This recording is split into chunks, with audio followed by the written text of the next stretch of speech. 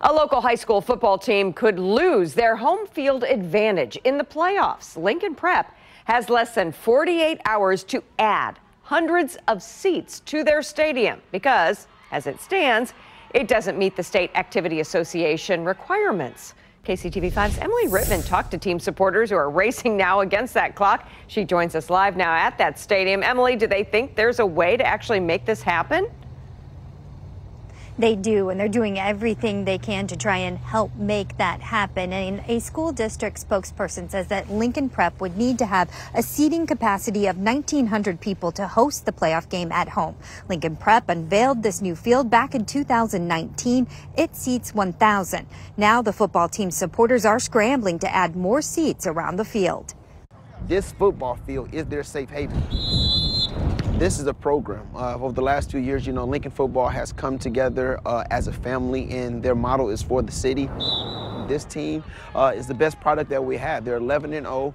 We won districts for the first time since 1999 on this blue turf, and we're trying to do whatever we can to keep that home field edge to be on this turf again this Friday. Parents and athletes are proud of Lincoln Prep's football team. They want the players to play in front of their own home crowd in this week's Class 4 state quarterfinal game.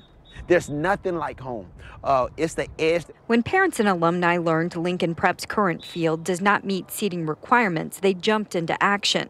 They collected donations and began calling vendors, trying to find a company that could deliver and install bleachers by Friday. And the district did say if we can find the bleachers and have a guarantee that they'll be here in time, they will fund the rest of it. So we're waiting, and we want the district to back up their words. We have to get those bleachers approved safety-wise, because safety is always first, and get them delivered. And so we're working against the clock to try to get those bleachers here. I want to thank all the sponsors and the donations that came in. Lincoln Prep parents and supporters say finding bleachers by Friday is an immediate obstacle, but more needs to be done to support the team. Right now, their weight room is outdoors. Just imagine working out, building up a sweat, and then you're out in the frigid cold. That puts us at another competitive disadvantage. They know they needed concession stands, they know they needed more seating, they know they needed bathrooms. A district spokesperson sent a written statement that said in part, quote, Lincoln has many constraints due to its historic nature and age of the building.